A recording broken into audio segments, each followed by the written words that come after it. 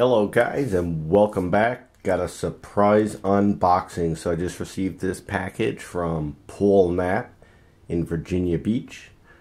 One of our newest members of the Axis of Awesome has sent me what he calls a new project for me.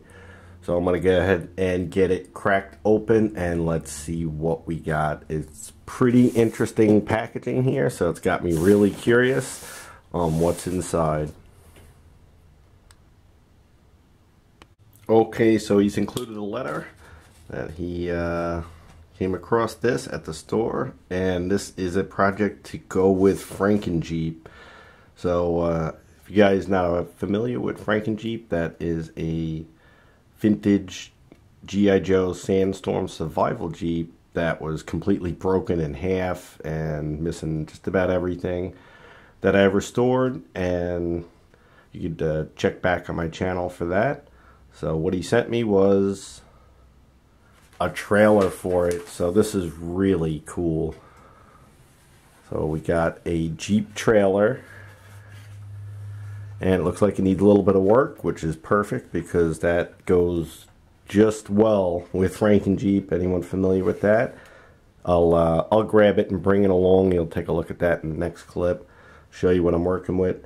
But yeah, it looks like we're missing one of the tail lights. It's got the star on it. It's got some extra gunk, which goes pretty well with the frankin as well. That was a really filthy, dirty, broken vehicle. This particular one, I actually recognize it. It is, if you could see there, it's 21st Century Toys. And I believe that this particular trailer went with the Vietnam era Mutt Jeep, because that had a Jeep end trailer, and I do own one of those, believe it or not. So let me go ahead and get frankin and show you what that looks like, so you'll know what this project direction is headed in. Alright guys, so here is frankin in its current form. Can't remember if I had the windows installed in my last video, but yeah, I did install a custom plexiglass window into that. But yeah, you can see this vehicle is in rough shape as it's meant to look.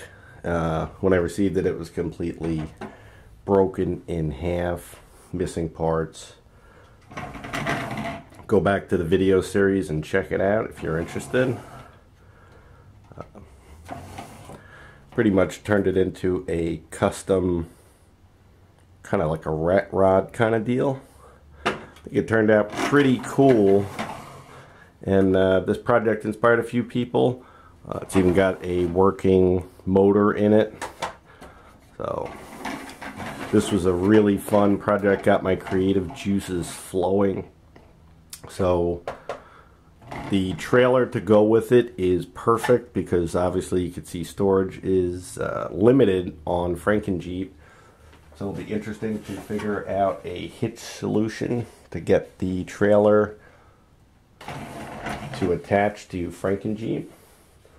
But I think that's something that we can work out. Big thanks to Paul to send this, take the time, spend the money, ship it out. I really appreciate it. It's awesome that we have such cool members and generous members in the Axis of Awesome. It's what makes this group awesome. So thanks again. Happy New Year, guys. Until next time, thanks for watching.